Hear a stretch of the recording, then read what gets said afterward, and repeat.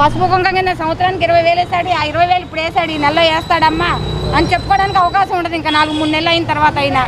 ఇప్పుడు ఏమీ లేదు. ఇప్పుడు ఇంకా ఆయనే ఇంకా ఓంప్రథమం మొదలు పెట్టుకున్నాడు. ఇప్పుడు ఆయన ఏం చేశాడని మేము చెబుతాం చెప్పండి. ప్రాపరు లోన్లు ఉన్న వాళ్ళకి లోన్లు అది పూర్తిగా ఎత్తేయడంట, ఎప్పుడో సంవత్సరానికి కాస్త ఎత్తుతాడంట. అది కూడా కాదుగా, తీసేస్తా ఉన్నప్పుడు తీసేసేయాలి మొత్తం.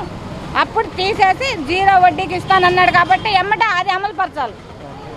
ఇప్పుడు డోక్రా మహిళలకు ఏం చెప్తున్నాడు, బంపర్ ఆఫర్ అని అన్ని యూట్యూబ్లో అది పెట్టంగానే సరికాదు.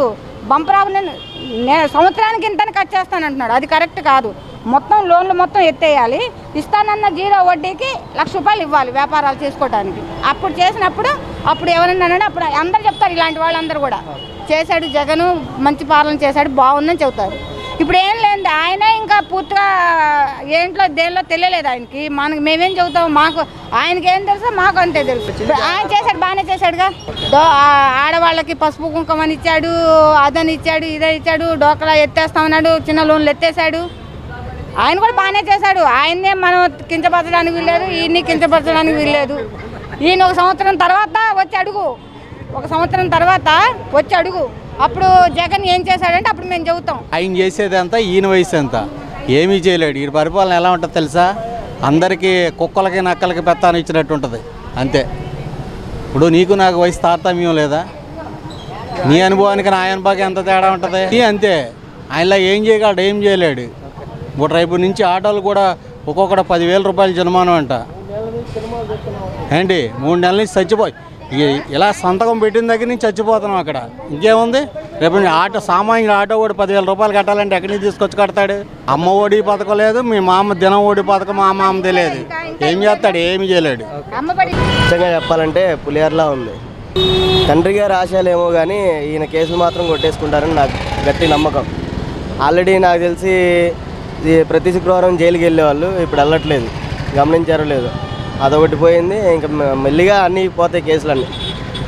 ఇదంతా ఒక ఎత్తు అయితే ప్రజావేదిక కూల్చేశారు. ఆయన ఎవరో కట్టడానికి, ఈయన ఎవరు కూల్చడానికి. మా డబ్బులు మా డబ్బులే కదా, మేము ట్యాక్సులు కట్టిన డబ్బులే కదా. ఈయన ఎవరు కూల్చడానికి నాకు అర్థం కాల. వేస్ట్ చేస్తున్నారు. ప్రజల డబ్బు వేస్ట్ చేయడం ఎందుకు, దాన్ని వీళ్ళు ఏమన్నా కొట్టుకునేటి కొట్టుకోవాలి, అది కూల్చడం ఎందుకని నా ఉద్దేశం. ఇప్పుడు అది కట్టడానికి ఒక 2 కోట్లు 3 కోట్లు అయినా కానీ ఎవరో అక్కడక్కడ పడుకొని ఉంటారు చూసారా, వాళ్ళకి ఇచ్చినా కానీ ఫర్ సపోజ్ ఎవరిదైనా అనాథలు ఉంటారు కదా, వాళ్ళని చేరవేసి ఒక 100 మందిని చదివిస్తే ఆ డబ్బులతో హెల్ప్ అవుతుంది కదా. ఆ 3 కోట్లు వేస్ట్ అయినట్టే కదా. చంద్రబాబు నాయుడు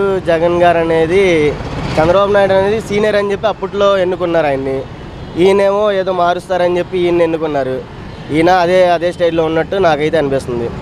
ఇదంతా కాకుండా ఏదైనా కొత్త రకం రావాలి రాజకీయాల్లో. అవుతాయి, అవ్వకుండా అయితే ఉండదు, ఎందుకంటే కేంద్రం దృష్టిలో ఉంటుంది కాబట్టి అవుద్ది.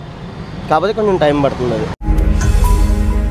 ఈ వీడియో గనుక మీకు నచ్చినట్లయితే లైక్ చేయండి, షేర్ చేయండి. మరిన్ని వీడియోస్ కోసం మా ఛానల్ను సబ్స్క్రైబ్ చేయండి.